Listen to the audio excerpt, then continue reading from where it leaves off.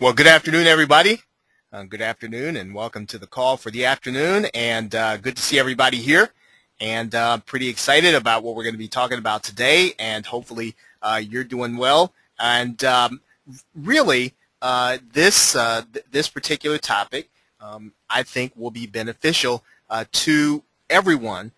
In one way or the other, but definitely, for those of you who are creating your own events and those of you who are creating events for your clients. And if you think about it, one of the things that you run into is the expense of being able to do things the right way and to have people that, when you go to, a seminar, you have an expectation. You expect to be able to have a few extras. You expect to be able to have nice things. And sometimes, it can be cost prohibitive for you or your client to put those things in place. And one of the ways that you can defray some of that cost and actually put on a nice event is to have it sponsored. And there are lots of other ways and other things that a sponsor can be, I think, beneficial to you. But that's just one way that I think of right off the bat. And so, as always, I would suggest that you sort of get something that you're going to write with. Get some notes. Be ready to ask some good questions here. We actually have someone that I think not only can share this with you, but somebody who's experienced in the industry. And experience in anything these days is at a premium. So I'm going to be introducing you to Robert Smith. And Robert actually. He's really sought after, on this particular topic, on marketing and getting sponsorships. He's been doing this since 2005, right? So I think he's got a little. I think he probably knows a little bit about a little bit in order to share with us. So I'm going to pretty much just kind of turn it over to Robert and let him share his insight with you on this very very important topic. And again, if you have questions, what I'd like for you to do is to just type them into the question box. Okay, so where you see it says question, just type your question in there as they come in. And when we get to the end, pretty much what I'll do is I'll put those to Robert. So as you think of them. Okay, as you start to think about it, as you start to get them, then go ahead and put your questions in the box. Okay, so with that, Robert, if you're there, you can take it over, my friend. Okay, thank you for the introduction. And like you said, I started doing, well, first of all, again, I'm Robert Smith with Champion Media Worldwide, which is a marketing and PR firm and in the Chicago area. I started in 2005 with the sponsorships, but I've been doing marketing and PR since 1999. I just, again, kind of like a Johnny-come-lately when it came to sponsorships. I was just like everybody else, running a business, thought an idea about events and seminars, had no clue about this world of sponsorship, so I put up my own money. I put everything into it, managed to make some of them successful, some flopped, some did okay, some went very, very well. That was prior to 2005 when I came across the idea of sponsorships. And the biggest reason I see in having, talk with hundreds and hundreds of business owners, the reason they don't use sponsorships is because they were kind of ignorant, for lack of a better word, to it being available to them. We always think you have to be a well-recognized, well-established, or Fortune 500 company or some big guru to get sponsors, and that's simply not true. What you do have to have is something in it for the sponsor. So if I'm going to approach a particular sponsor, I can't look at it from what I'm getting out of the deal. I have to look at it and paint a picture of what they're going to get, how it benefits them, and when they can see that picture and the dollars make sense, then you'll get sponsorships all day long. But if any one of those are missing, if it's all about you, if I see no benefit as a sponsor, or I don't see the return on my investment, then you're going to it's going to be very tough for you to get a sponsor. So that's the first thing for you guys to know and understand that sponsorships are for you. Now what you want to do is whatever niche you're in, whatever your events, whatever you're doing, if it's financial, if it's real estate, if it's time management, if it's whatever it is, if it has nothing to do with business, you can have more personal, how to raise better kids, how to be a better parent. That can be a seminar or a conference where you could get sponsors. So here's what I do. I do a quick list, and I'm kind of old school. I still get the phone book. I know most people use Google, but I still just like having a phone book in my hand. And here's the process I go through. Even to this day, when I do an event, and I do 2 to 3 events a year for my own company, plus I have 40 plus clients, they do events. But the first thing I do is I find out where does someone have to go, what else do they need before they do business with me. That's the first thing. Identify, okay, before you buy from me, what else do you need to have? Where else do you need to go? While you're doing business with me, what else do you need to have? Where else do you need to go? After you've bought from me, where are you going and what else do you need? So I'll say that again. You want to identify what someone needs or where they need to go before they do business with you. While they're in the process of doing business with you, what else do they need and where do they go? And then after you've provided a service or sold a product, where do they go next? Those 3 questions are very, very, very important, and here's why. Once you identify all of that, then all you have to do is find out and figure out who provides that and go to those people. Those are perfect sponsors for you. Here's an example. Again, a lot of examples I'm going to share will just be, my own business. I've been doing this long enough, and it's just easier because I personally did it. I have a marketing company. So before someone comes to me, what do they need? They need to be in business. A soccer mom is not going to call me and hire me. So they need to be in business. Okay, so where do you go? If you use your own name, then you really don't have to go anywhere. But a lot of businesses, you need a license. So there's a state or a government office you need to go to. If you're incorporating, either you're going through your state, you're going through a law firm that does incorporations, or you're using one of the many, incorporation services. So I've identified where you need to go before you even come to me. You need to have a business. It needs to be either licensed, you need to be credentialed, you need a DBA, as we call it here in Illinois, a doing business as certificate with your county clerk. So I went to all of these organizations, and some are going to be potential sponsors, some won't. But what we're doing is I'm giving you a quick and easy way to build a list of potential sponsors, because most people don't have a strategy behind that. They just say, okay, well, I want such and such as a sponsor. Okay, but if you break it down to a science and a formula, you'll get better results. So then once you identify where you need to go, who you need to talk to before they do business, then while I'm performing the service, providing the marketing or PR, whatever they hired me to do, and then I'll ask questions. Maybe they're doing something else. Maybe they need a logo. Maybe they were thinking about doing radio. Maybe they're thinking about doing a billboard. So those are other companies that I can approach for potential sponsors. Then after they bought from me, I do the same thing. If it's a finished product, okay, maybe they're going to take their product to a distributor, a retail outlet, or a big box chain. So those are other potential sponsors. And again, I go to the potential sponsors because we have the same clients. If I'm serving a small business owner or a mid-sized company, and they are, then they have some interest in reaching small and mid-sized companies. And then that's my approach. I'm doing a seminar with between 200 and 400 attendees. This is the makeup of the type of people who are going to be there. I know you service this type of clientele, and so do I. And so that's kind of how I get in the door, by first identifying the proper businesses to go after. That, I mean, as simple as that strategy is, it saves a lot of time and it saves a lot of money, and you can easily delegate that and turn that over to an intern, an assistant. You can outsource it. You can find somebody on Fiverr to say, okay, research all these people, Google them, use their phone book, send me the list, or contact them on your behalf.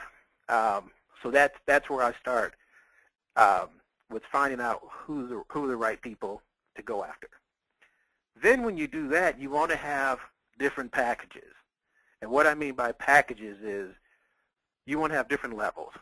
Gold levels, platinum, diamond, silver, blue, red, whatever you want to call it, because they're going to be people who are going to want to come in at different levels. Whether it's $1,000 sponsorship, here's what you get, $5,000, $10,000, all the way up. So this gives them an option, and it gives the potential sponsor choices. And obviously, the more they spend, the more they're going to get. So you really want, you make the $1,000 sponsorship level, maybe if it's a 3-day event, they sponsor the lunch, the dinner, the breaks. This break was brought to you by ABC Company. This lunch or dinner was provided by, that's the low level. Other things you can do banners.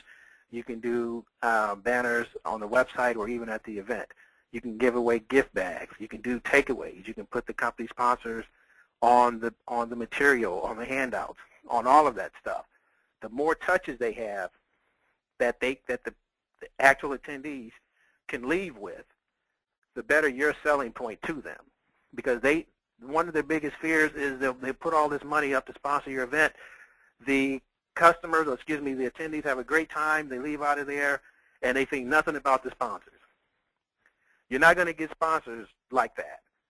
So as many things as you can give away, as many ways as you can touch and stay in front of the attendees on behalf of a sponsor, this is going to help you guys, get the check from a sponsor, because that's what they're looking for, is their work begins when the attendees leave. They're in a great mood. They're feeling excited. They connect the sponsor with a great event, and they want to look into it. They want to go to a website. They want to fill out a survey. They want to sign up for an email. They want to buy a product. So that's the mindset of a sponsor, is to for the attendees to take something away. Now, another way sponsorships help you guys is, besides covering the cost of your event, is you can make money from sponsorships.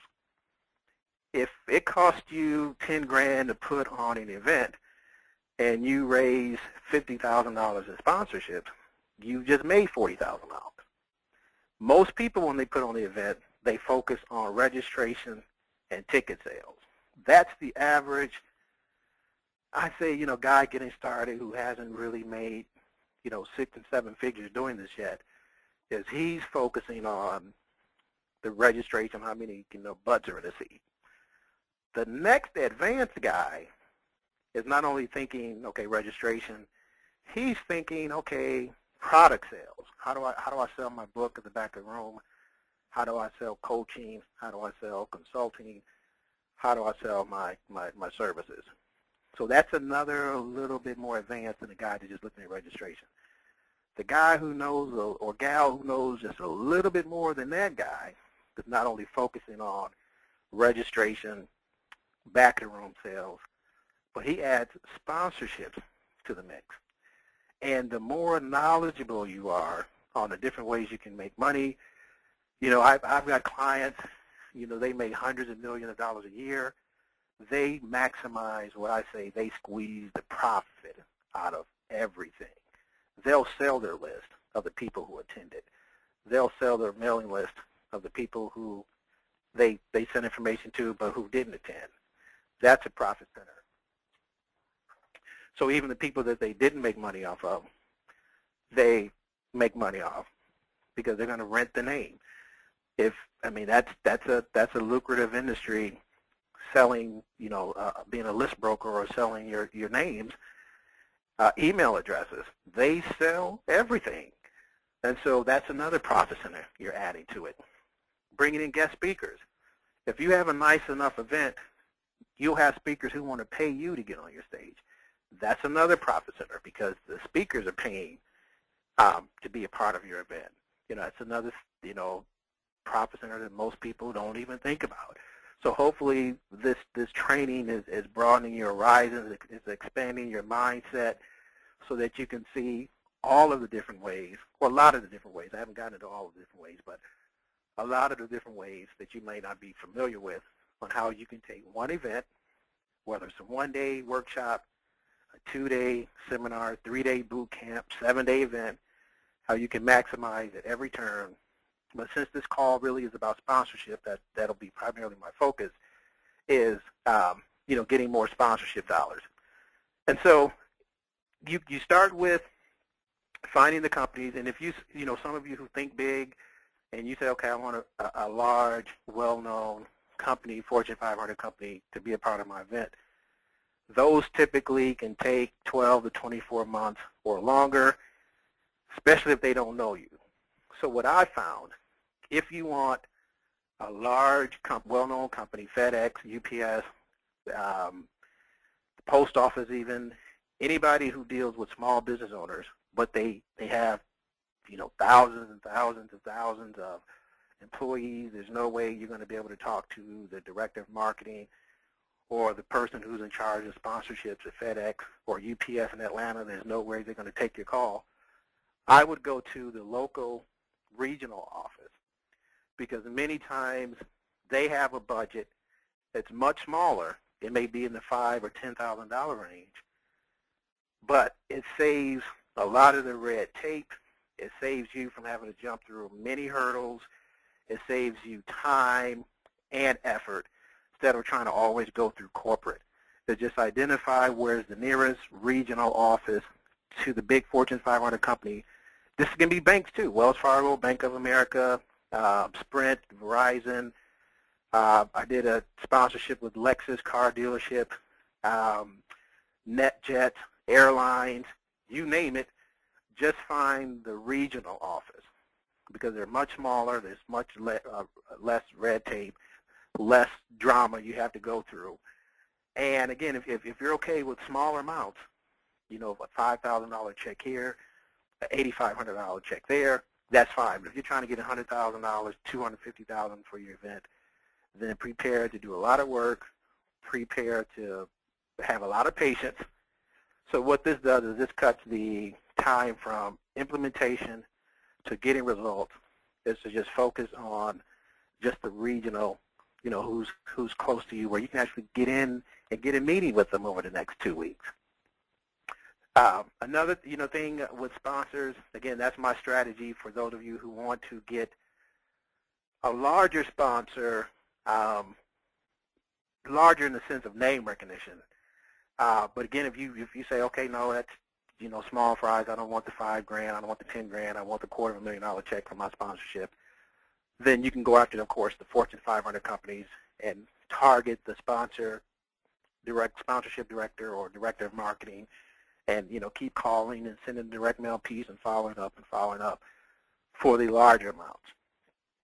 And so that's again for that particular strategy. Another way I found to reach sponsorships is to do is to do what's a co-op mailing.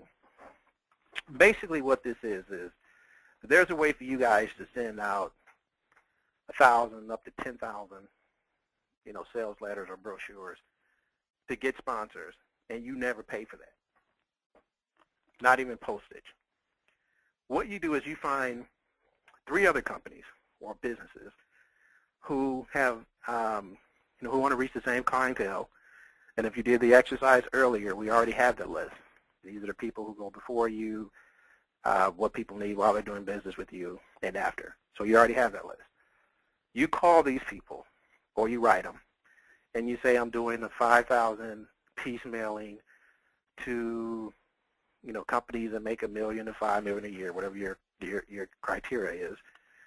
And you say, okay, we'd like to include your information, your brochure, your sales letter, your flyer to these, 5 or 10,000, and it's only going to cost you $800. First of all, there's no way they can reach 5,000 people and get their message across in their hand, delivered on their desk, in front of their prime prospect, reach that many for $800. The postage alone is more than $800.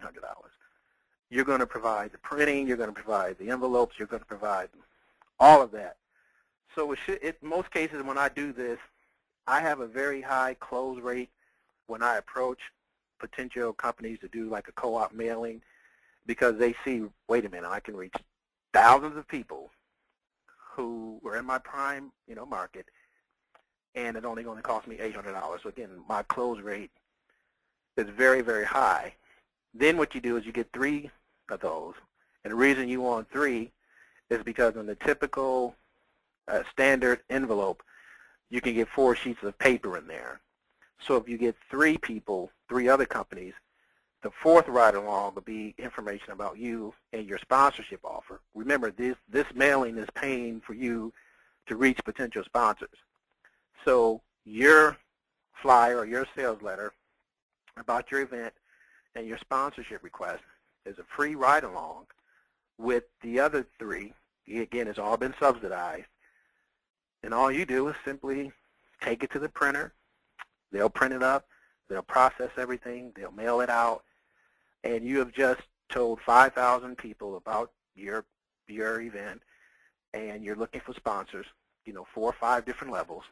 And I can almost guarantee if you tell 5,000 companies who sell to the same exact audience that you sell to, again, if you tell 5,000 of them, this is a numbers game, you should be able to get 1, 2, 3, and that's on a very, very, very low end to want to reach out to you and be a part of your event.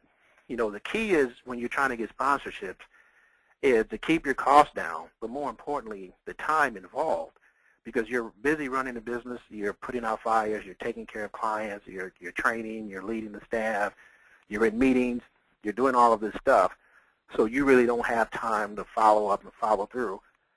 Well, you just outsource the sense of mailing where all you do is is sit back and take the calls that come in, because the mailing house or the printer is going to do all of the work. And so now you just sit back and answer the questions, from the people who got the letter who want to be a part of the sponsorship. Another thing I do is I'll run ads in the newspaper, but I use Remnant advertising. This is for everybody listening, whatever you want. If you do any type of newspaper advertising, always do Remnant or unsold space.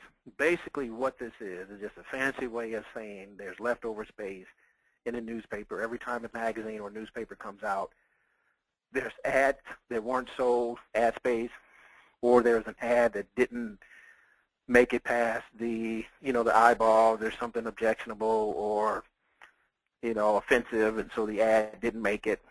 What a newspaper will do is turn around and sell that ad space to you for 80% off. So what that means is if it's a $500 ad, I'm paying $80 for it. So I do this for 2 things. One, I do it whenever I do an event. I'll get all of the newspapers in that area, and to promote my event, I'll buy the Remnant space. And I don't want you guys to think, okay, a discounted rate means a less than stellar ad. It doesn't. You have to turn the ad in. That's all based on the price. All you do is turn the ad in that you want to be published and ran. They run it. So it can look as professional. It can be designed however you want it to be designed. So that's the thing with that. And it runs in the newspaper. There's no special section that said, okay, these are the cheap ads. These are the people who pay full rate. It all runs in together. The readers of that newspaper have no idea that you only pay $80 for a $500 ad. And the ad next to you, the guy probably paid the full rate. And so that's one way that I use for sponsorships too, is one, I'll run the ads just to promote my event. Then I'll run an ad to attract sponsors, because a lot of business people, the first thing they do, they sit down and they read the newspaper and they flip through the newspaper. So you're going to attract decision makers, people who are in position to help you out and be a sponsor. And I've seen ads as low as $12. So and again, this is also a way, I'm going to give you guys a lot of secrets. This is also how I decide where I'm going to do my next seminar. Most people do it backwards. I kind of reverse engineer when I do a seminar. I'll run an ad in 3 or 4 different cities. Remember, my average ad is only going to cost me $12 to $80. So I'll pick a few mid-tier cities between maybe 85,000 to 200,000 in population. And I'll run them, different parts of the country. I'll run 2 or 3 ads, see what kind of response I get from the attendees, the registrations, see what kind of response I get from sponsors, and then I'll decide to go to that city. Most people say, okay, I'm going to do an event, I'm going to do it in this city, then they go get a hotel. Now they're on the line with the deposit. Now they've put that on the calendar. Okay, now they have to scramble and try to get people to show up and advertise it. I reverse engineer it. I'll kind of let the market speak and decide, okay, where I need to go. In some cases where I don't get any sponsor responses, I may not do the seminar, or I still may decide to do it. Some cases where I got more of a sponsorship reply than I got attendees, I'll still do it because they're going to put the money up for me to really roll it out and market it. So that's remnant advertising. I just sliced off a little bit of it now to kind of put a bug in your ear. That's something you guys want to look for because it's a very, very affordable way for you to reach, promote your seminar for one, but also get in the face of potential sponsors. Publicity is another way. If you guys can appear on radio, television, newspapers, magazines as an expert, while you're on the air, you can mention, you're also looking for sponsors.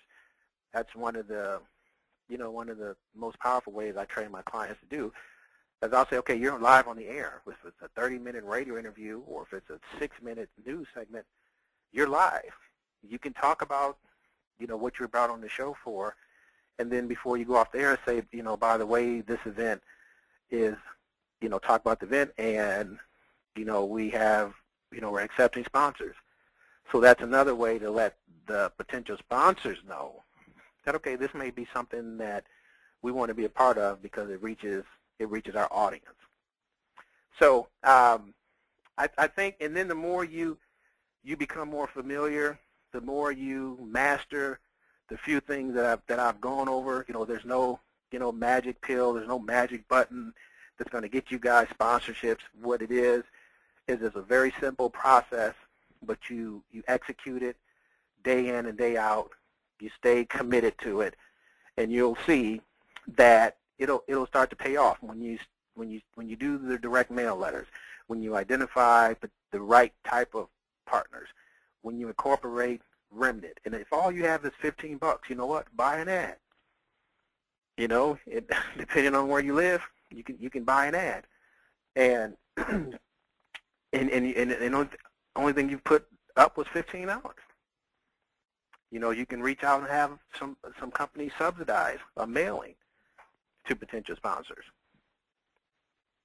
Only thing you put up there was the time to call or email and reach out to the people and let them know, hey, you're doing a mailing. And again, your offer, they can sell and promote whatever they want to promote, but your flyer, your information is going to be selling sponsorship packages to an event you have coming up. Oh, and let me back up about the Remnant. The downside to the Remnant advertising is that you have to have a 2-week window, meaning once you send them a check for the Remnant space, they agree to run your ad within 2 weeks. If they don't run it within 2 weeks, you get that money back. So the downside to Remnant is you don't get to decide which day in that 2-week period you want it to run. Whereas traditional advertising, if it's a $500 rate card for an ad, you can tell them I want it to run on whichever day you choose. And in most cases, you can pick the section you want to be in. But you don't have that luxury when it's Remnant. I found I'd rather pay $80 than $500. Most people, when they pick up a newspaper, they touch every section anyway. We all are trained to scan the headlines And so the headlines in your ad wants to, you want it to be eye-catching. You want it to grab their attention. But most people touch every section and they scan it.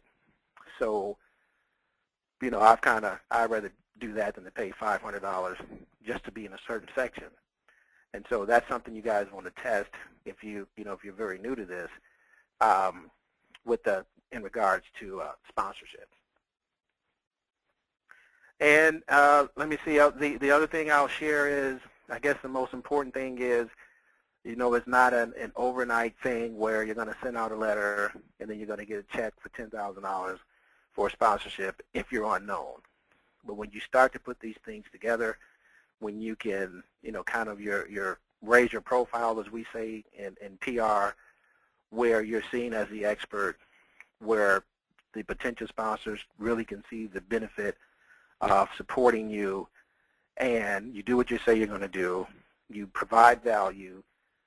Again, value for a potential sponsor is, okay, how do I stay in the attendee's memory and they don't forget about me, as soon as they walk out of there. You tackle those problems, you're going to see the sponsorship game become, a lot easier, but then it'll be profitable to you. And the more events you do, you won't even think about doing an event and coming out of your own pocket. I mean, I do events now. On my next one, I had 3 sponsors, already signed, sealed, and delivered, so to speak. Some places have 50 sponsors. I got a buddy of mine, he wants 50 different sponsors. I'd rather just have 3 big ones than have 50, but that's, to each his own. There's no right or wrong way to do it. So, I practice what I preach. I definitely think sponsorship is the way to go. I don't think there's any courses or classes, so this is very good training. And you'll be light years ahead of anybody else who's trying to do what you're doing. Even if they're doing the same type of event in the same city, they're putting up their money. And most are experts in what they do. They aren't experts in marketing. So if you're doing, if you're in the financial services industry, and they're actually good people to partner with to get sponsors. Because one, they like the small business clientele, especially between $1 million and $5 million. And I don't know how many people listening to this are actually, where I live. So I don't mind kind of telling you some of the people that I deal with. I love, working with John Hancock, Raymond James, Edward Jones, who's ever does financial planning or financial advisors, from big, well-known companies to the small independent, office, downtown.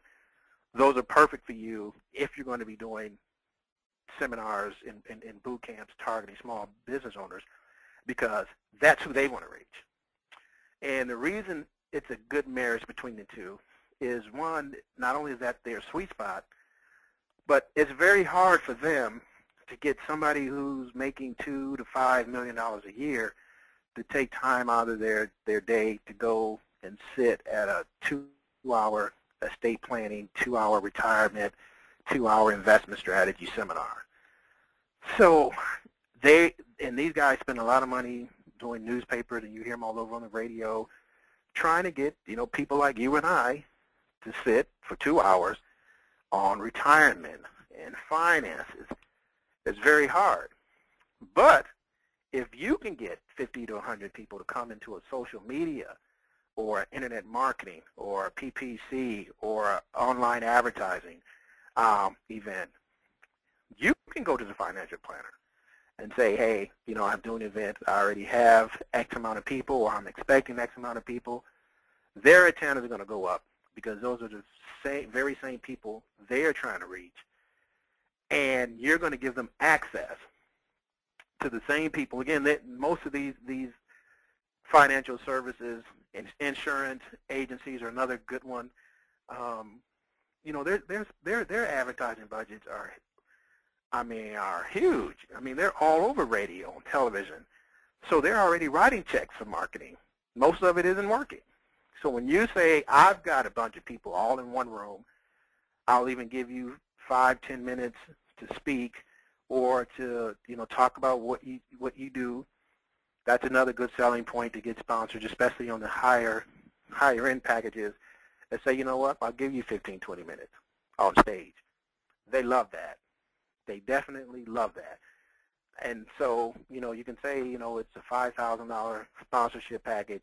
Included is, ABC, all of the things and benefits you're willing to give, and then throw in, you're also going to get 20 minutes on stage. They're going to love that because now they can pick up new business.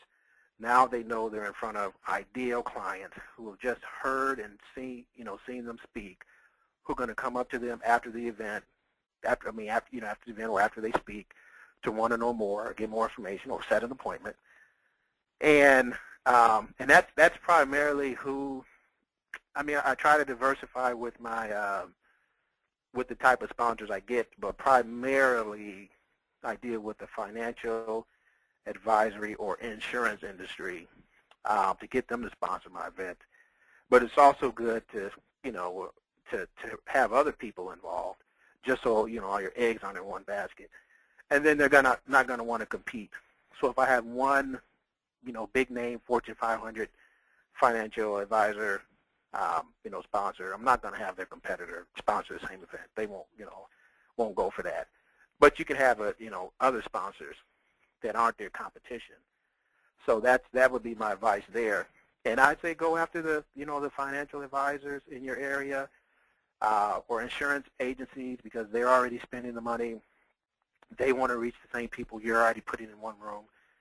Give them a few minutes on stage, and it should be very simple for you to get a $2,000 to a $5,000 check. Then if you get 4 or 5 of those, you got 20 grand.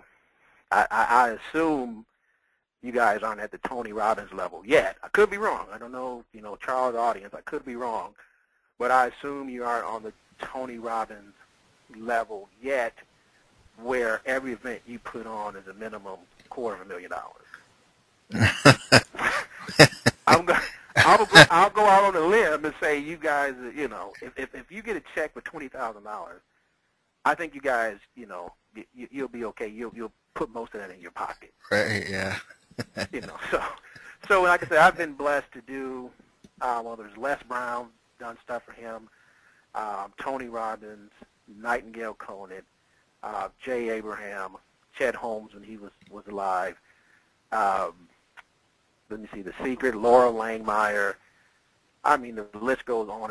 And these guys do, millions a year, and a good chunk of that is they do live events.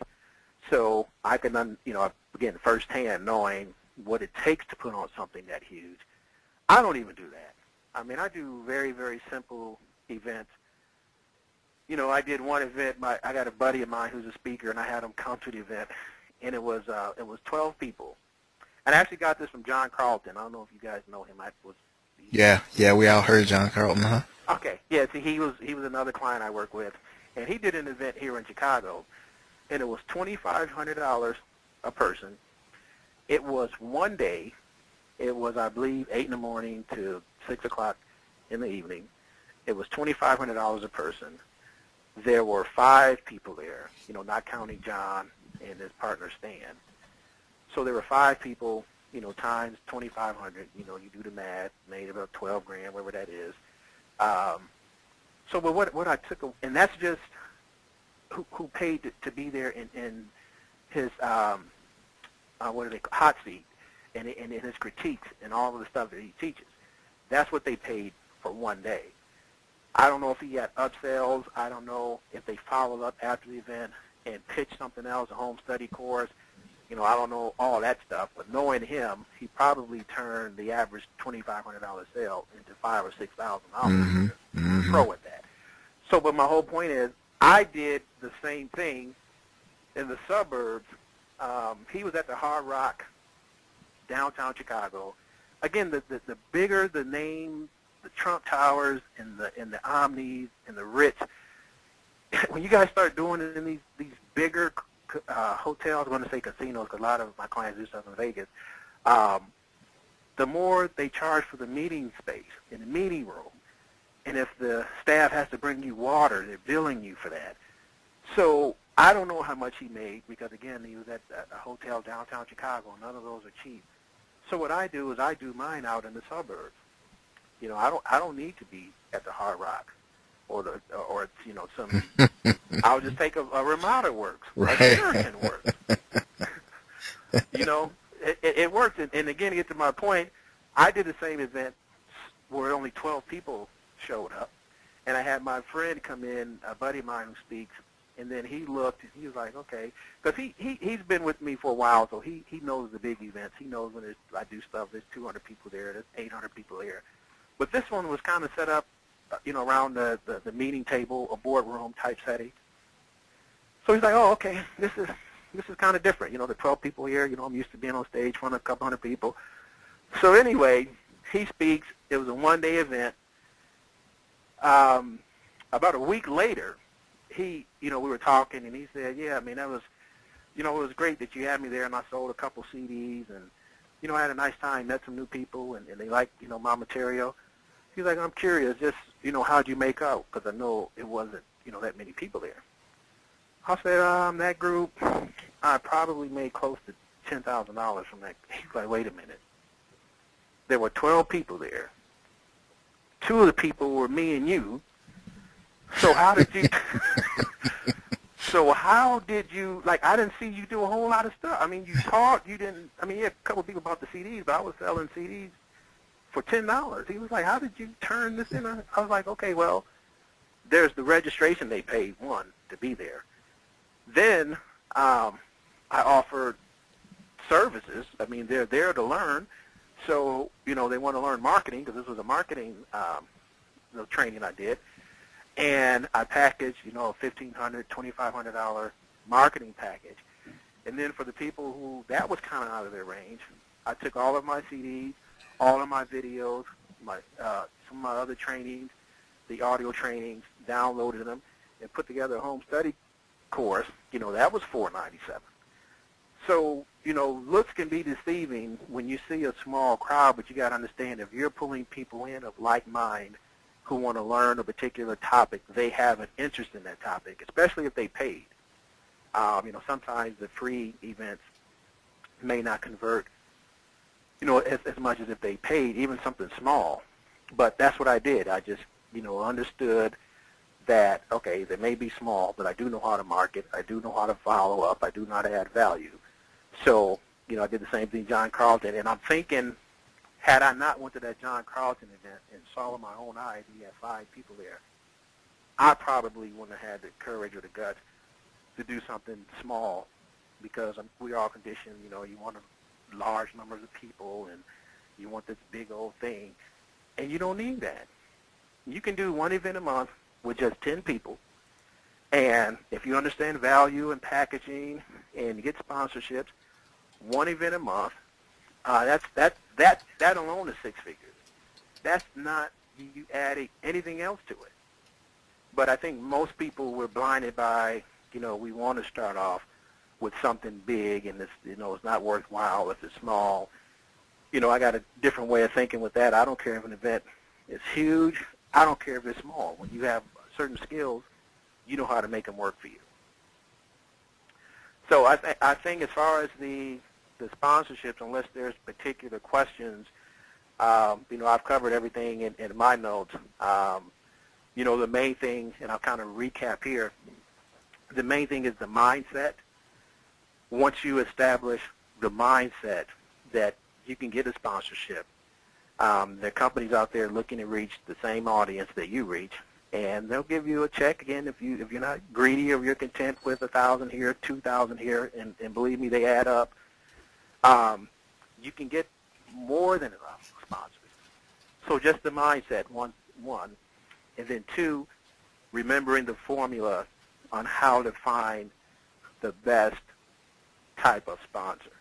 And many of the companies you go after, they're not going to be household names. So if you guys do the exercise and you see, okay, I need, you know, here are the best potential sponsors, and you go through the phone book or you Google that, they're not going to be the big, you know, household names. And then back to my example, like to answer the third part of that of how do you find potential sponsors.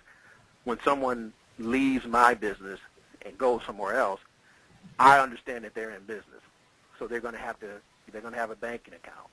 They're going to have an accountant. So I would go to accountants. I would look up accountants in the phone book or on Google, and 80% of those that show up, you never heard of them. Of course, you're going to have your H&R Blocks, and you're going to have your Arthur Andersons, if they still exist. You're going to have, the Liberty. You're going to have the big chains, but then you're going to have dozens of the mom and pop type accountants that you never heard of, but they're pretty well represented in just about every town. So those are going to be key sponsors for you. You can get some of those guys to fork over $1,000 or $1,500 because you're going to have 400 small business owners, in any event. That benefits them. So don't rule out, J&K Tax Services because you've never heard of them. Those are actually good prospects. Wow. I'll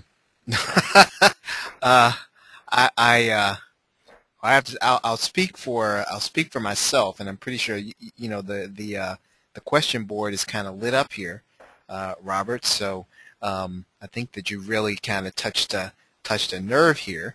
And one thing that I ask, and I guess I'll start the questions off, is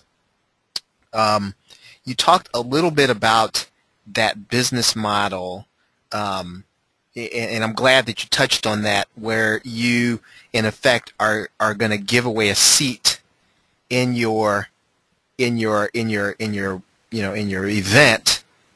But does it make sense, to give away those seats in order to get registrations, and then go to the sponsor?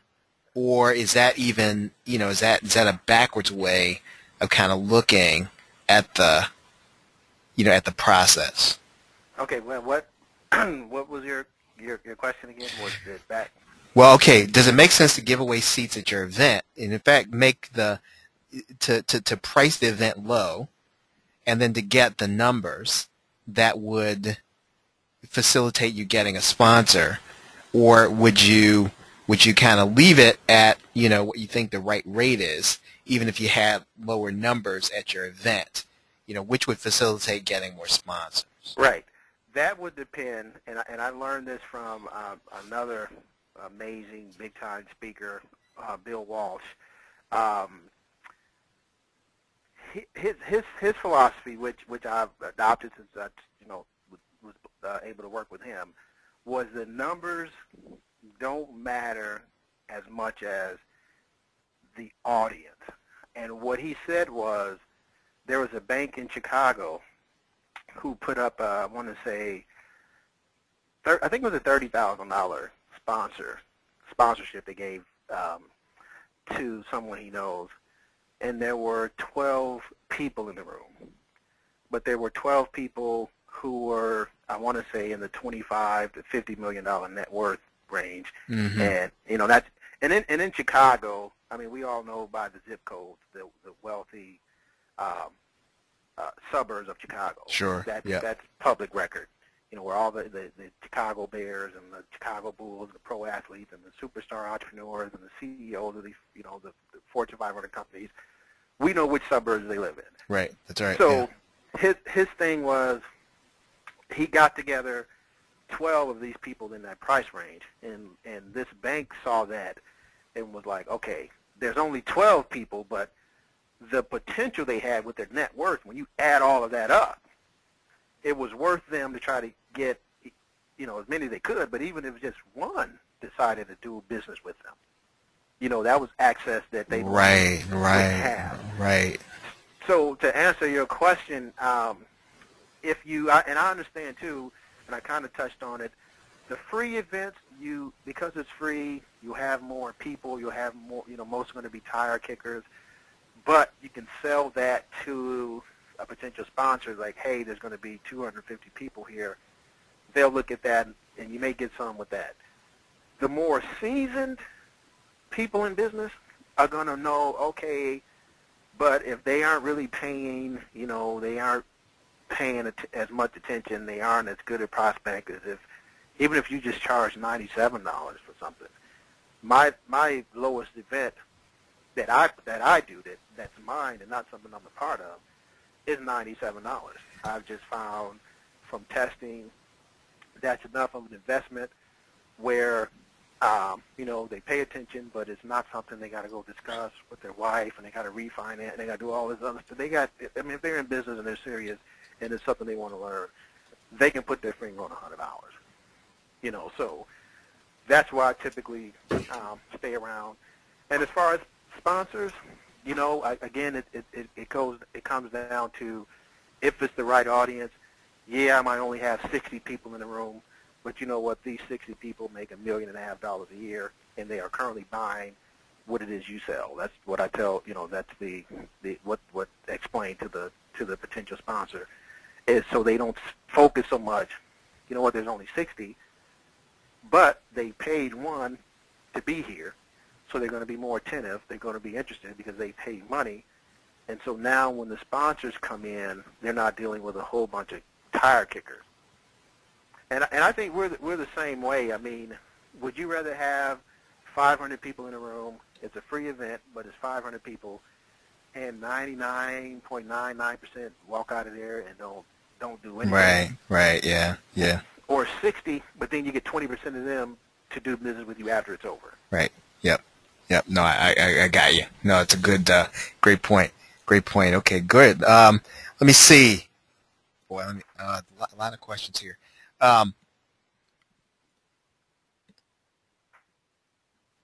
Okay, let's see. Well, one person asked where they can get a hold of you or where they can get a hold of some of your stuff. I'll leave that to the end. You can talk about that. And let's see, next question. Okay, talking about regional corporate sponsors. What do these regional corporate sponsors or directors of marketing ask for in terms of your credibility package to help them make a decision? Okay, the first thing they're going to want to do, or you're going to want to do, if they don't know you, is kind of put yourself in their shoes. I give you $2,500, and then you take off, and there's no event. So that, I'd say the biggest thing is the scam factor. And so once you can deal with that, and I mean, there are ways you can do that. I mean, however long you've been in business, you let them know I've been in business, 10 years or 20 years or 5 years. You can check with the Better Business Bureau. You can, here are some of my credentials. If you have had some PRs, publicity, you can bring articles with you. You can mail articles. There's you can do that. You can, because again, the biggest thing is them giving you a check and then you splitting and taking off with their money. So if they trust you, and I would say with the regional, if you a face-to-face meeting is more powerful than you sending a letter if you don't already have that rapport, if they don't know you. Because if you're local and then they're local, and then they can put a face with the name, you can go in, you can invite them to lunch, you can send them a direct mail letter, and then you follow up. If you can do that, then there's less chance of them thinking, okay, this guy's fly by night, he's going to take off. Another thing you can do, kind of to sneak in the back door, is to write up your own press release and then do the remnant route where it's published in the local newspaper. That gives you credibility because we live in a culture where we believe whatever we, for the most part, hear on the news or see or read, it must be true. They wrote about it. Yep. So you use that to your advantage. Spend $25 and get an article published about you. That'll add to your credibility. And then don't go for the moon on your first sponsorship. Let the trust build. Say, okay, would you do a $500 sponsorship level, and here's all the things you're going to do. Deliver on that, and then the next event, ask for $1,500. Then the next event, you can do that. You don't have to ask for $5,000 right out of the gate when they don't know you, they've never done business with you, they've never heard of you. That might be a tough sell if you don't already have the numbers. If you go to them and say, we already got 2,000 people signed up, here's everything you're going to get, here's what the event's about, that gives you more leverage than if you're trying to get an event together and then you want somebody to give you a sponsorship check. No, that's good. That's excellent. I got a question here, Robert. Have you ever seen a webinar or webinar series sponsored by a company? Yeah, webinars are sponsored. They typically work the same way, whereas their banner, their logo, they're going to be mentioned even in the emails promoting the webinars. It'll say, okay, this webinar is presented or sponsored by American Express or whoever it is. So again, the more mentions you can do with the webinar, I will tell you it's more work and it's more costly for a live event, but nothing can take the place of you being in front of somebody. You can shake their hand, they can see you, you can see them, you're face to face. So if I had to choose, I would say a live event is more powerful. But due to time and other restrictions, and in our culture now with technology, webinars are becoming more and more popular. You can do those as well. It just kind of is each his own. If you really don't want to travel, then webinars are the way to go. Like I said, if you don't want to travel and have it automated, less work for you, then webinars are the way to go. But if you're really looking to add impact and value and more money, then you want to incorporate some live events with your webinar. Yeah. So some of these guys are probably going to be doing it for an actual client, and so if they would go and they would actually be putting on a webinar, let's say for an interior designer or somebody like that, then they would have that webinar. This is sponsored by, I don't know, Benjamin Moore Paint or that kind of thing, and it would just be their name on most of the stuff for the webinar. Do I understand that right? Right. And I'm glad you brought up that example, because again, most of my examples are for me or my B2B clients.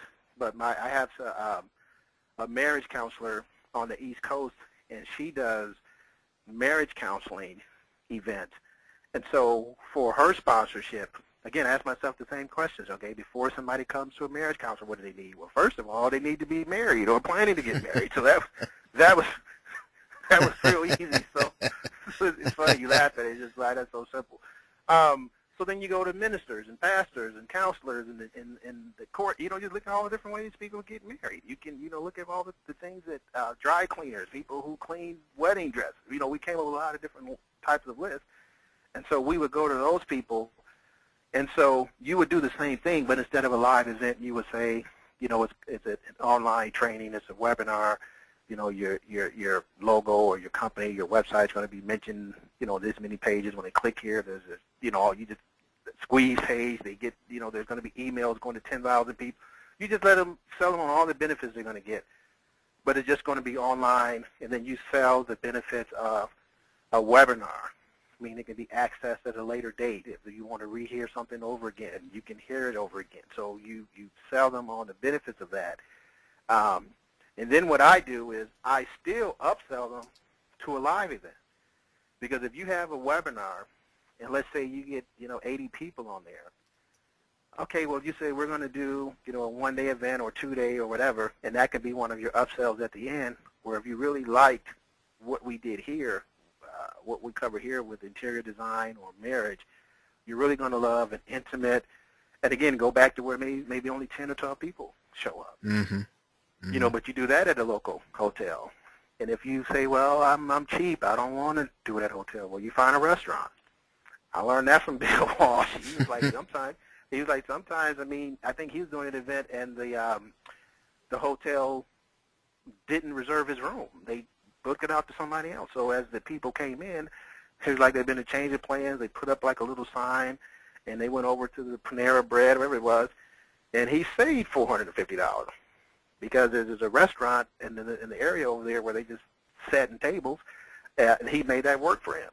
So, you can, if you upsell a webinar, it doesn't have to be something really, really huge. So, small, intimate settings can work. Okay. No, that's great. That's great. Let's see. Uh, let me see, do these corporate sponsors ask for some kind of ROI proof or some kind of statement? I think you kind of answered this, to prove to them that their monies were spent on the event. Do they ask for proof after the event that the money was spent, or ROI? Right, sure. And again, depending on how savvy the marketer is or the person you approach is, you're really not going to get these questions because you understand marketing, you understand measurement, you understand testing. A lot of these business owners don't. That's why they do radio and they do television, and it's not direct response. Mm-hmm. It's all image building, because if they really understand direct response, they want to measure everything. So I guess my answer around kind of around the way is, one, don't bring it up. Wait for them to bring it up. I mean, why create an objection when you don't have to? Right. Yeah. But if it does come up, then there's certain guarantees. You say, okay, there's going to be X amount of people there, and everyone is going to get your flyer. They're going to get your handout. They're going to get if you're providing a free demo or a book, whatever it is that the sponsor wants to provide or have the people do, your guarantee and your commitment is, okay, all of these people are going to get it. Now, we have no control over whether they do it. And I had this happen, too. I had a sponsor for an event in New York, and his was a free hourly, he's a business consultant. His was a free hourly consultation. And, he paid me, we got the flyers there, and everybody got one, and, he didn't get the number of people he thought he would get for the consultation. So what I did was, I got events happening all the time, so we did another event in L.A. and in Chicago, and we didn't charge them for those. So, you want to, try to meet a client halfway or a sponsor where you can. But, sometimes that happens. Sometimes they don't get what they thought they were going to get. Same thing if you buy an ad in the newspaper. That doesn't mean somebody's going to buy from you or go to your store or do what you want to do. Right, that's right. So, you kind of play it by ear. You don't want to, obviously you don't want to be ripped off, but at the same time they do want to see some type of return on the money they gave you. So I would just say your setup needs to be, okay, we're going to make sure everybody knows this about what you're doing. They know you, or they get this. And this is when I work with the client to create some type of giveaway or a takeaway where the attendees actually have something from the client that they can take, because they may not get around to it that day or the next day. Right, and that was a question I had about the giveaway, and I understand that they actually buy and put together the giveaway, or is that something that in some cases that I do for the client, or how does that tend to work? Right, the less work you make a client do, the more sponsorships you're going to get. And the reason being is just human nature. They are already doing other things. They're doing other things. They're busy. So the less work that I require you to do, the more likely you're going to, do a deal or do business with me, because I'm not making you do anything extra than what you're already doing. Right. So if it means creating a flyer or designing a piece, I'll do that. You can outsource that. You can go to Fiverr and pay somebody $5 to do the design, and you hire 2 or 3 of them and choose the best one, and you spend $15 and they did it, and your client doesn't even know that. Or anything else, where you can do most of the work, you'll be better off. Mm-hmm. Mm-hmm. No, it's good. Very good. Okay. Oh boy. Robert, we're past an hour, and I've still got more questions. I don't know if you've got a little more time or not. Oh, sure. I actually blocked off 2 hours. I wasn't sure. Oh, fantastic. Okay, good. Well, we're gonna just kind of pin you to your seat here for a second, and get some more of these questions in. For corporate subsidized mailings, is it easier to deal with regional regional, since it directly impacts their regional sales target numbers, which is a stronger appeal to their self-interest. So in other words, is it easier to deal with regional or corporate regional than corporate simply because the impact is closer to what they're doing every day? Right. That's an excellent question, and it feeds into the numbers they want to report. I like to do that because it cuts down on the waiting time and again the red tape, and again the larger these companies are, the more bureaucracy, the more red tape, the more people have to approve, the more it gets moved up and signed off on, then it's more likely to be put on the back burner. Again, if you're Tony Robbins or Zig Ziglar or somebody like that, you don't have these issues. But when you're not at that level, it's very easy, even for me, to have something that I'm working on get tossed out or pushed to the back burner with these larger companies. So when I found out I can go, like for instance, the FedEx company, you still can use FedEx as a sponsor. If FedEx writes you a check, but it's only the Northern Illinois hub or the Southwest Arizona hub, doesn't matter, it's still FedEx. So you can say this event was sponsored by FedEx. And so I like the regional because it's easy to get to the general manager, it's easy to get to the plant manager versus trying to get to the CEO or the CMO at these companies corporately. So that's why I like it. I guess another selling point would be, it could help their numbers and what they report, but the main reason I started using it was because I'm kind of impatient. I'm still working on it. If I can get 5,000 in 90 days versus trying to get 20,000, but I got to wait 3 years and I may or may not get it, I'll just get the $5,000 checks all day long.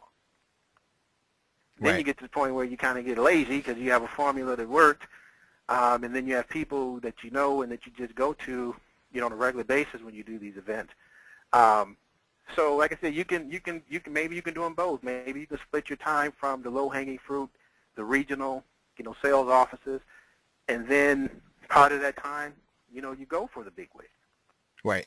Yeah. So that was and now I'm glad James asked that question. So regional can eventually lead to corporate. So once you get the regional, can that lead to corporate? It can. One, you're already in the door, and then two, you have someone on your side who can even maybe make the call for you, or you write a letter and you have them sign it, and then they can fax or send an in-house memo to the person in charge of the the corporate side of that. And you can also grow region to region. Now, this is one of the things I did too, was, again, the one approach is nationally. The other approach is, okay, you go from regional office to regional office, and you're still expanding. So for the FedEx example, because I'm in Northern Illinois, obviously that's where I started, but Northern Illinois is right on the border of Southern Wisconsin. So now you move up to Southern Wisconsin in their regional, their local office or regional office. Then you move over, if you want to go east in Indiana or you want to go west in Iowa, you can grow and add region to region, and it's almost like it's almost like you're growing nationally, but you're doing region by region, if that makes sense, instead of starting out nationally. Mm-hmm. Mm-hmm. No, that makes a lot of sense. Makes a lot of sense. Let's see.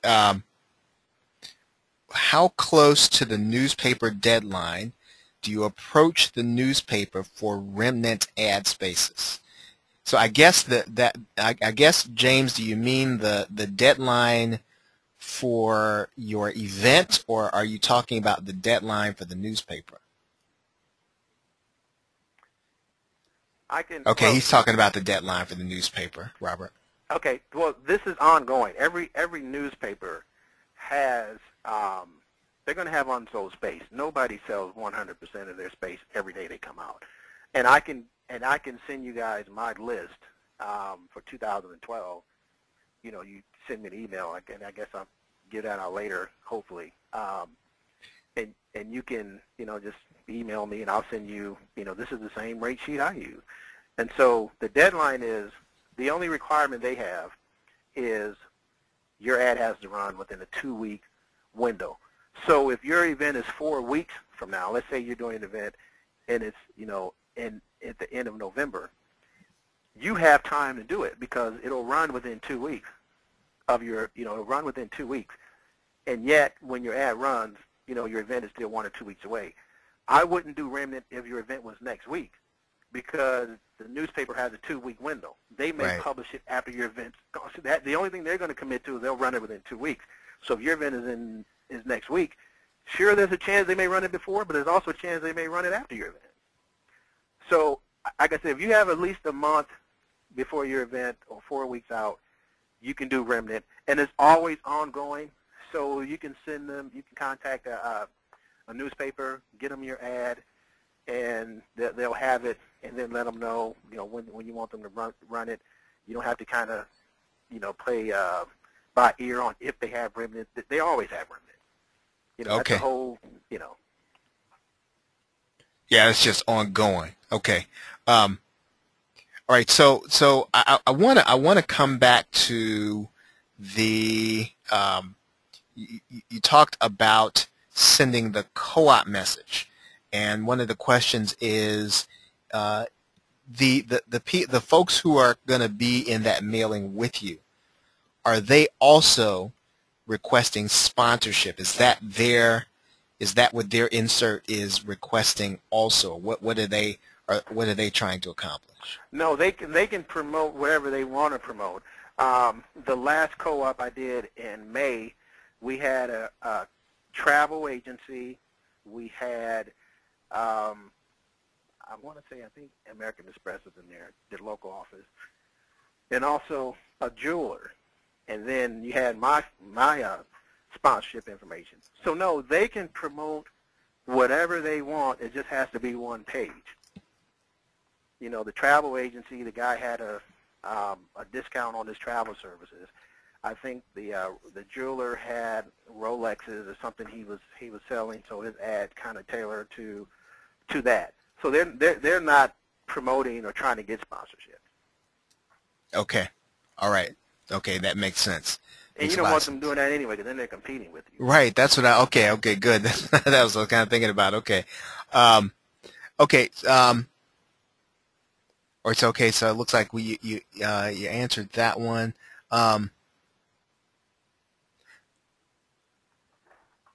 Okay, I think you answered the question about the remnant. So okay. How do you raise your event profile to corporate sponsors if you are just starting out? I think you answered that, but maybe if you want to bullet point that, Robert. Okay, the way you raise your profile, no matter what it is you're doing, in your everyday business and a new product you want to launch with seminars, the formula is the same. You want to have credibility, and there's certain things that give you credibility. One is, publicity or public relations. There's one thing for you to say, you're great and you can do this. There's another thing if Oprah says it or the Chicago Tribune says it or your local newspaper says it. So PR does it. Referrals, endorsements do it. A lot of times the stages that I've been blessed to speak on was nothing about me getting PR, had nothing to do with me running Remnant.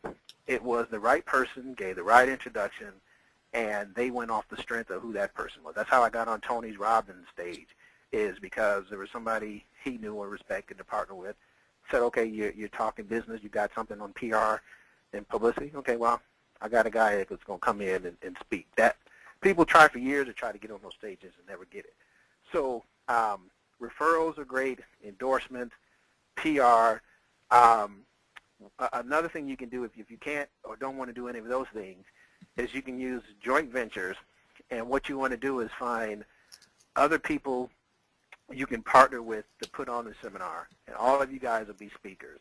It's very common in the speaking industry, so if you know 4 or 5 other internet marketers or direct marketers or anybody that does with business growth, and then you market to each other's list, so now you have massive database because everybody's marketing to their list for this one seminar.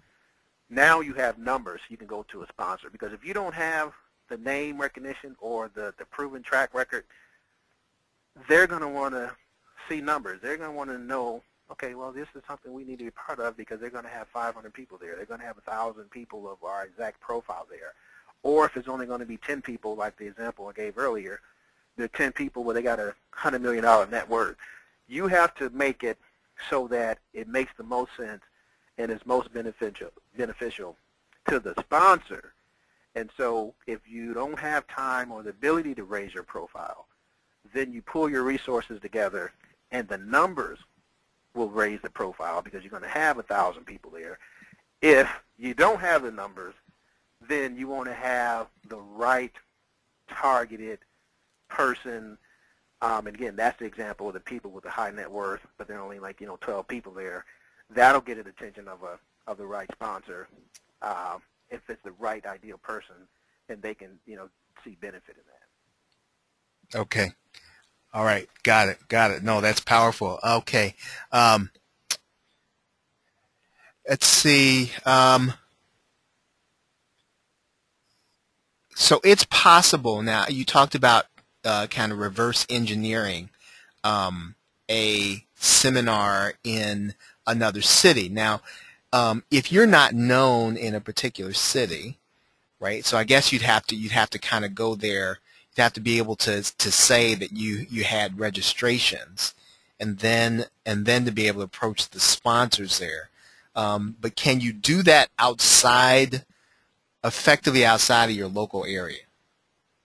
Yeah, you can call sponsors in that city and say you're doing an event in 2 months or 3 months, 6 months, whatever. You're doing an event in their city, and then you go into more about the event. The only seminars, well, let me see how can I phrase it. You have what I call celebrity or guru type seminars where typically their pool is on the strength of their name. I think of the Rich Dad Poor Dad seminars. I think of Dean Graziosi, No Money Down and all this stuff, because they spend millions and millions and millions of dollars on advertising, and they have the name recognition. You can say, I hear them on the radio every spring and fall, Rich Dad, Poor Dad seminar coming here. That's because they have the money to do it. If you don't have the money to kind of create a buzz, then when you approach a potential seminar sponsor, you have to sell them on the fact that they're going to be in front of their targeted, ideal, laser audience or type of customer.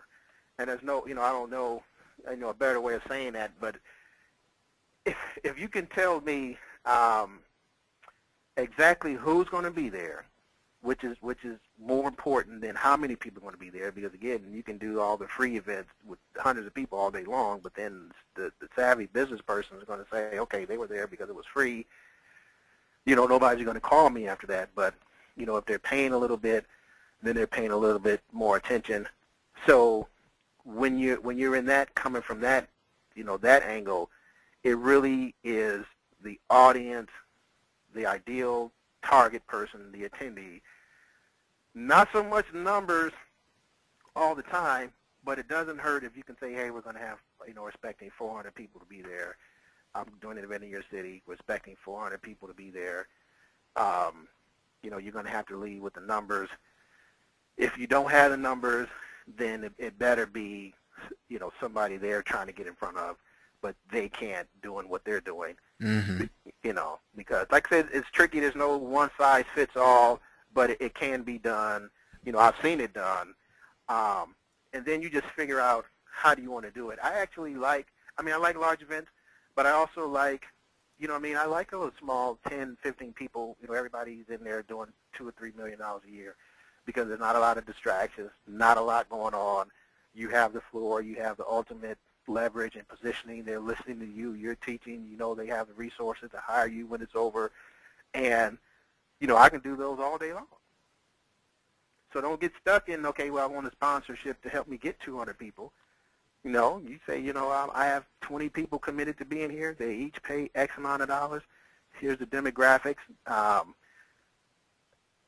Using the business example, again, the sweet spot is anywhere between $1 to $5 million a year, but whatever your focus or topic is, identify the cream of the crop within that niche, and then you get those people there, or tell the sponsor, here are the people we're going to be attracting.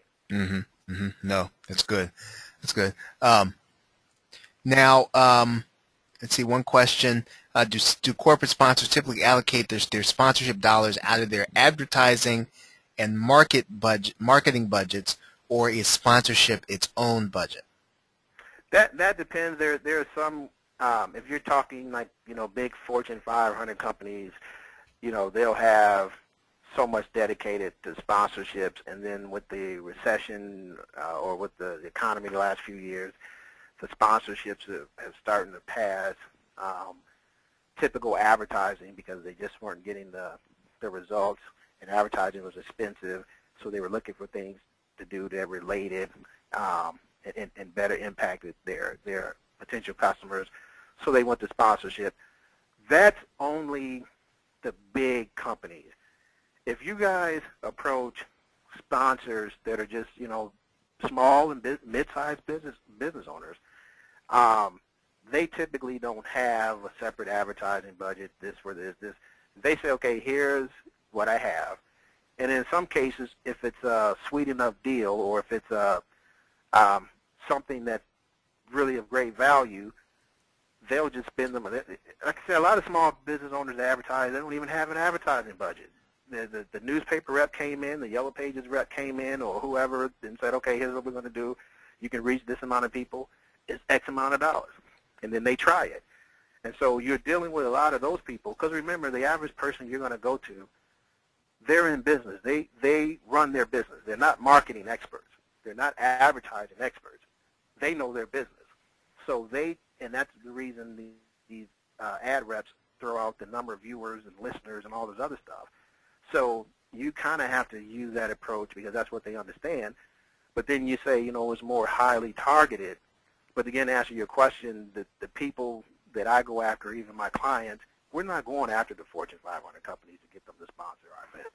I mean, there's so much lower-hanging fruit, and it'll accomplish the same thing. Okay, wow, yeah, no, that's that's very good, very good. Okay, I think you sort of answered that one, and let's see. Okay, a good question here by James. James is gonna kind of help us sum it up. He says, okay, other than revenues from admission or tickets, table rush or product sales, renting the attendee list, and corporate sponsors, are there any other profit centers that we can extract from an event? Well, that's a great question. Well, James, I think you covered it all, but maybe there's more we can do. Yeah, there's your services. There's like if you do consulting, if you do coaching, you can offer that. Obviously, the products, you can have speakers pay who want to be a part of your event. You can take other people's products who can attend the event, but give them a booth and take a percentage of what they sell, or they can pay you for the right to have their books or their products sold at your event, along with the renting of the names, the sponsorships. They're probably, and I just gave you guys just kind of off the top of my head, but there's a kind of like a checklist that whenever we do these events, it's kind of like when you fly a plane and the pilot he's going off the checklist and we check this. We do the same thing with the seminars. So I'll have a list of, okay, here's how we can maximize this. Here's make sure you put the list out for the list broker. Make sure we approach that. So we'll have a checklist. So there are about 10, 11 ways that most people, unless you've been around the seminar industry, behind the scenes, not so much being an attendee, but unless the kind of the person, the promoter putting this on, I'm sure there's some ways that you haven't thought of. Just like any industry, unless you're really in it, doing it every day, there are going to be things that you miss. But if you stick to what you just know, what was that James that just asked? Yeah. Uh-huh. Okay. Yeah. He's already ahead of 95% of the people who are speakers or who are in the seminar industry.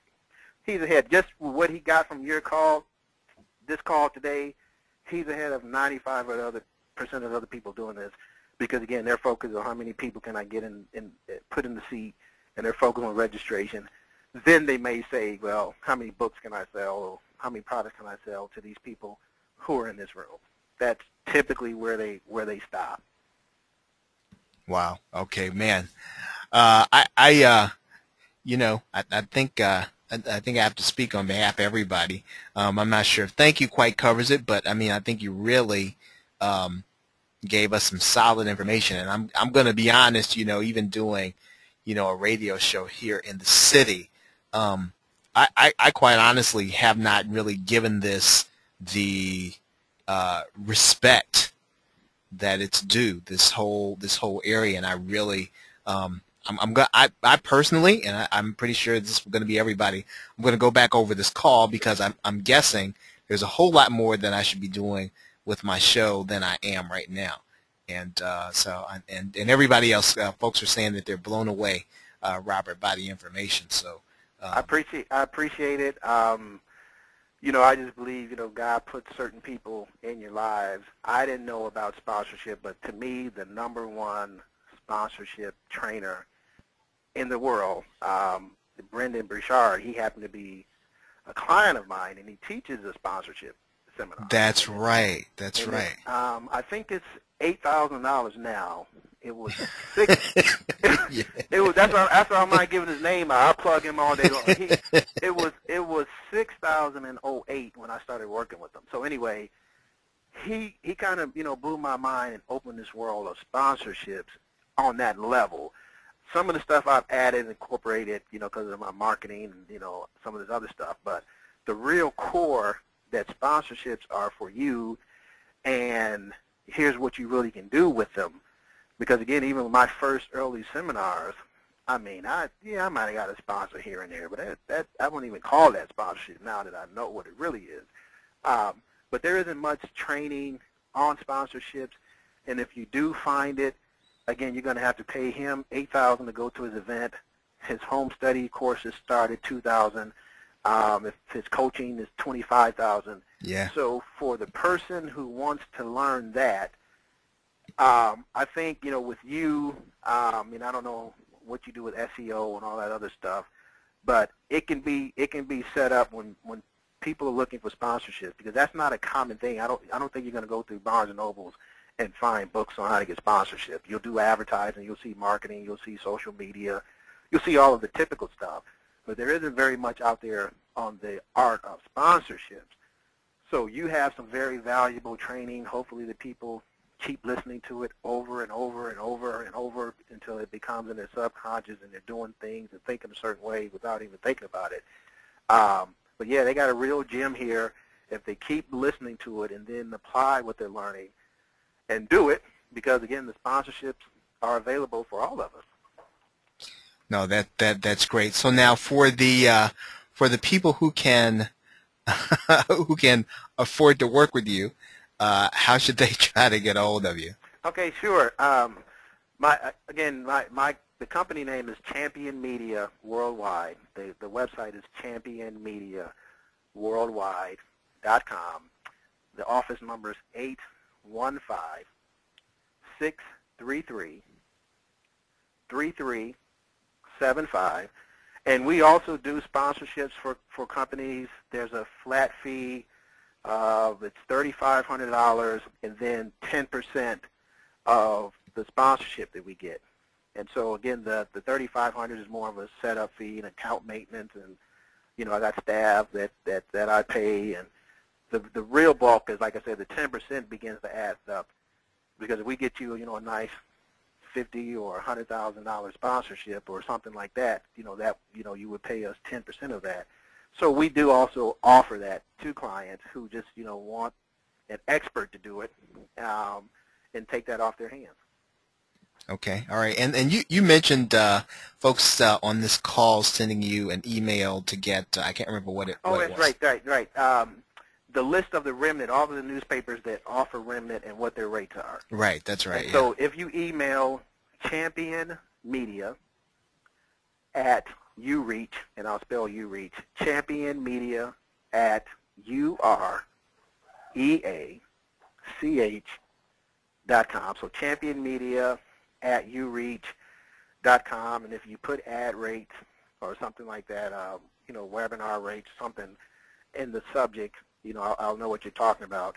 And when you get this, it's an Excel file, and when you click it open, it's by state, so you can go to the state you live in. You can look at the cities and the towns in your entire state. You can see what the size of the readership is for the newspaper. You can see the size of the ad, because a quarter-page ad is going to be cheaper than the full-page ad, but it's all remnant. Then you're going to see what the full rate card is, and then you'll see what the remnant is, and you guys are going to be blown away. When you see, like, for example, the Chicago Tribune, a quarter-page ad here in the newspaper that has 1.1 million readers every day. A full-page ad is something like, well, no, not a full-page, quarter-page doing it the traditional route is $11,000. a quarter, and again, that's an ad that's here today and going tomorrow, because there's a new paper coming out in the morning. Right, yeah. A remnant for that is $1,500. And that's all because you guys, one, you know about this tactic, but then you're willing to wait. You know what I mean? I can wait 2 weeks. I mean, there's nothing I'm doing or I'm selling. I'm in that much of a hurry and desperate. I can wait 2 weeks. If I create a new product and want to see how that product's going to, perform, or a seminar, that's the main reason I do the remnant, is to promote a seminar in the area. Nobody calls or goes to the website or signs up. Okay, well, I just spent $30 to see if I can do a seminar. They're not interested. Okay, I'm out $30. That's not what most people do. They'll buy thousands and thousands and thousands of dollars of ads, and then it doesn't work. Now they're out $3,000. That's got to almost be more effective than even pay-per-click to some degree. For the same kind of thing, a remnant ad. Well, the pay-per-click is, I guess, it's if it's not fraud and it's targeted, it's something they're interested in. That's why they clicked it. So that's great. I know you can pay pennies if you know how to set it up right. But it's online. I know online. I got you. I know where you're going with this, right? Yeah. Yeah, just our culture, just something about something being in the newspaper. People just believe it, That's right. Scam, you may or may not believe something that you see online. That's just the world we live in. Right. We still live there in spite of how advanced things are. So, no, that's great. Robert, thank you. Thank you again. This was awesome content, and I'm pretty sure that folks, even who are going to be listening to this by archive, are going to be as blown away as the folks who are on the call. And everybody's saying thank you, and that they were really blown away by what you shared. And like I said, I have not in my own, even in my radio show, I have not touched this, and I need to. So I'll definitely be getting into this a little more. So. I'm glad okay. I could help, and hopefully I'll hear some success stories over the next coming months. Okay, no, you definitely will. Okay, so everybody, thank you very much for being here, and definitely glad that you got a lot out of it. And Robert, thank you. Have a great day and a pleasant tomorrow. Take care. Okay, thanks everybody.